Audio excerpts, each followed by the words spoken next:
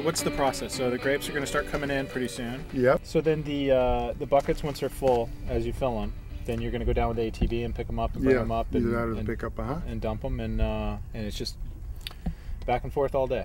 Yeah. Well, we should be done here by noon. Okay. Dave, you want to help me set up the crusher to stemmer? Yeah. Okay. Very good. So how old are these vines? These are in the third leaf. First year of real production. Oh, right on. Excellent. Now, some people say the third year is the best one for grenache. Really? It looks like amazing, supposedly. Uh-huh. It's been great. We've got a really good sugar content, and we've got good pH on these right now. Now, when these are full, you just leave them, okay? Just leave it. Yes, we can buy and pick them up. Yeah. So you're going to come in here. Yep. You're going to go like this. You try to avoid as much green as you can, so you get really close to the cluster like that. Okay. No leaves. Okay. 0 leaves. Don't be afraid to taste them. Okay. Try one. You'll see how sweet they are.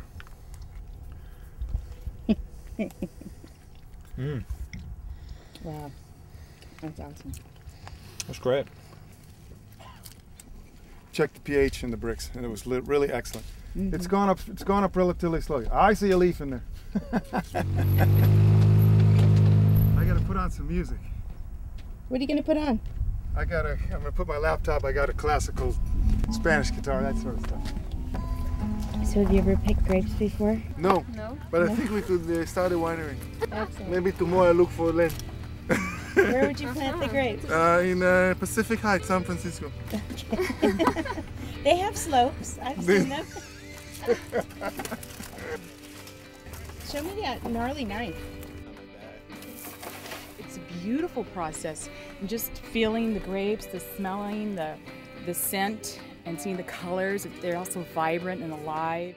I don't know what I'm going to make this year with the grenache and the mourvedre and the syrah, so I may end up blending it with some cab, or maybe do a standalone GSM or something, I don't know.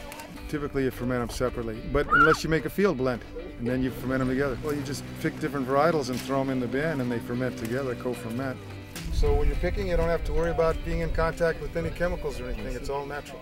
This is kind of unique to see this on a small scale with just basically one small winemaker making 400 or 500 cases of wine with some friends, coming over like you know, more old world style. You know, we don't have a hired crew or anything. We're just all getting together and making it happen.